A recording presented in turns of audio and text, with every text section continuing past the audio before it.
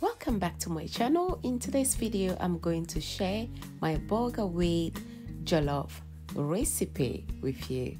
Without wasting too much of your time, let's get started. You can use the coarse bulgur or the fine one. I'm going to use one chicken leg and the fine bulgur. For the stew, I make the stew already, which is all-purpose stew that you can use to make your jollof rice, or just to make some soup if you wish to, or just to make another sauce. So I just have the big spoon of it and I'm stirring it right now. I don't need to add too much to it.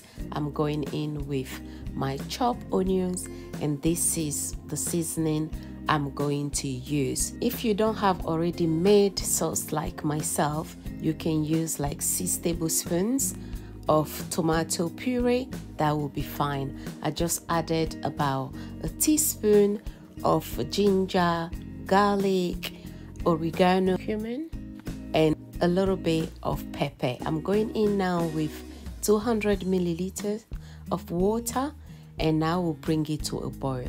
At this point, you can check it and see if you need a little bit of salt, which was the case. I'm going to add that as well, and I'm going in with my chicken leg. You can use beef if you wish to, or chicken breast. That will be fine as well. Now I'm going in with the salt, and now we'll cover it up, bring it to a boil. So it's all good. Now I'm going to set the chicken aside and go in with a medium bowl of fine bulgur. If you're new here, my name is Kai and I share very delicious, quick recipes on this channel. Now it's time to go in with the vegetables. So I have carrot, green beans, peas, and some sweet corns.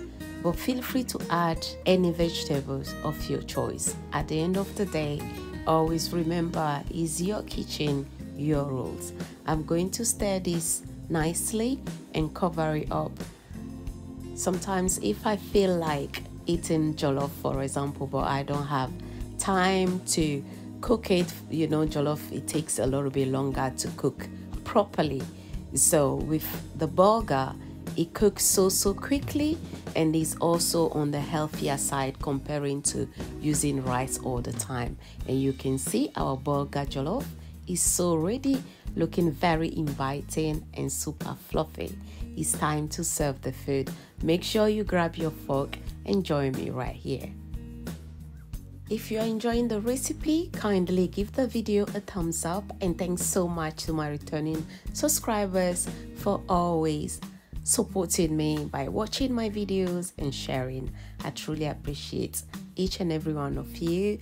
Make sure you drop your comment as well if you love today's recipe, and why not give it a try. But if you're not a big fan of bulgur, feel free to use couscous as well for this recipe. You're going to love it. It's going to look pretty much the same as the bulgur version. So I hope you enjoyed today's video. Thanks so much for watching, and I'll see you all in my next video. Take care for now. Bye. Au revoir.